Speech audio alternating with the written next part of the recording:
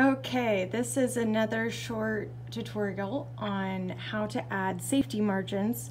The reason this is important is people view videos on different devices. Some TVs might be SD, some might be HD, someone might be watching on their phone, another one watching on an iPad, and safe margins are a really good way to make sure everything that's important to you in the video will be viewable to everyone that is watching it. So what you're going to do is click on this little gear icon, and all of this will pop up, and then you're going to click Safe Margins. And now you have all of these safety margins here.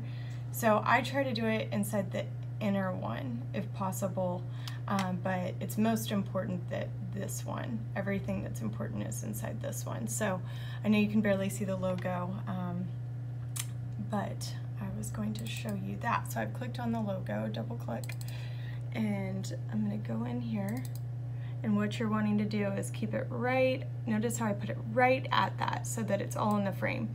If you didn't care as much about those viewers seeing everything, you could put it here, but for me, my personal preference, I would prefer that everything stays inside this inner box so that the most people can view it and see the important things, and we can see that inside here, everything that we really want to be seen, the cross, Father Michael, it's all inside the tiniest, the inner square. So hopefully this helps.